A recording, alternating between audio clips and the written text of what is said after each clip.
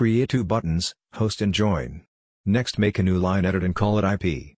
Finally make a label node and call it player IP. Let's start coding. We will create a new function called check for IP. First we will loop through all the IP addresses the computer contains, then if it starts with 192.168 we will set player IP to the IP, and then stop the for loop. Now create another function called createClient. In the function we will create a new variable peer.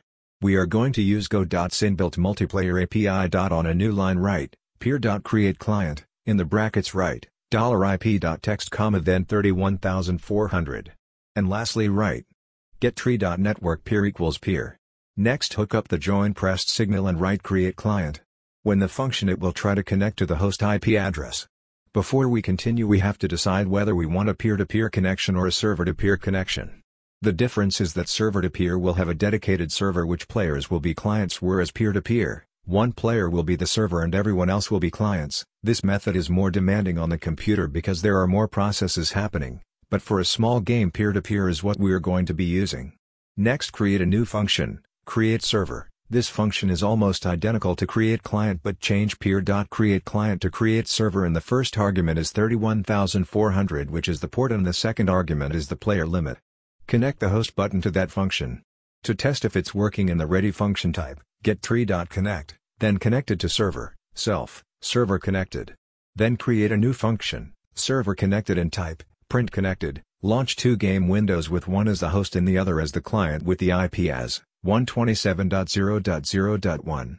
In the createServer and server connected function, we want to change the scene to game world. In the world script we want to spawn the player. To do that copy the code in the red box. Next we need to spawn the other player, so copy this code. After write, getTree.connect network _peer connected, new player, then create a new underscore function.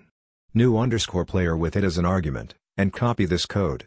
This will spawn a new player if someone connects and the unique ID is going to be 1 if you are the server. Let's try it. Oh, the new player can't see the other player, that's because the position is not getting updated. To do this in the player code, copy this code. RPC stands for Remote Procedure Call, which sends info to other people using network packets. In the setPOS function we use remote to get around security protocols. Let's try it again. We can move both players in on Windows, so to fix this write, if is network master on top of any user input. And that wraps it up for my basic networking tutorial.